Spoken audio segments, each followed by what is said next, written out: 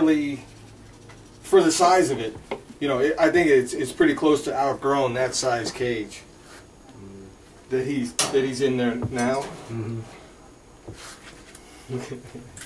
What an awesome face. Where's the sprayer? Yes. I wasn't gonna go raw. Yeah. Oh, he did. Oh, Look at you little. yeah.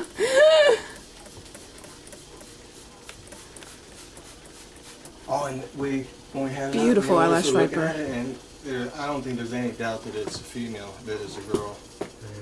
It's just, there's just absolutely nothing there. Look at I that. had talked to Shane Mater at one of the shows, and he sells just like